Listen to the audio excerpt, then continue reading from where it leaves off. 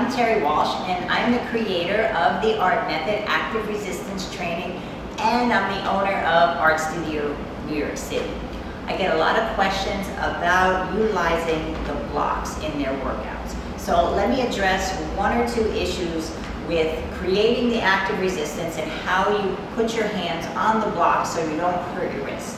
The first thing you need to do is remember that your active resistance points are vitally important in setting everything up. So when you place your hands on the blocks, you need to be able to grab the block. You don't want to lay into your wrist. You don't just want your hand to be dead. So active resistance means you're going to create that active resistance on your own, and you're going to wrap your fingertips around the edges of the block so that the inside part of your palm comes up slightly. And you want to maintain that as you put your weight on your hands. So you're going to wrap the fingers around, okay?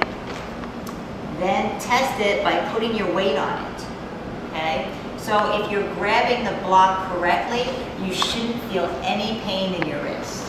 When you grab the block correctly, you won't feel any pain in your wrist. You're going to strengthen the muscles in your hand. You're going to keep the wrist from becoming compressed, and you're going to distribute that force throughout the rest of your body by maintaining your active resistance points, which are your shoulders, rib cage, navel, and feet.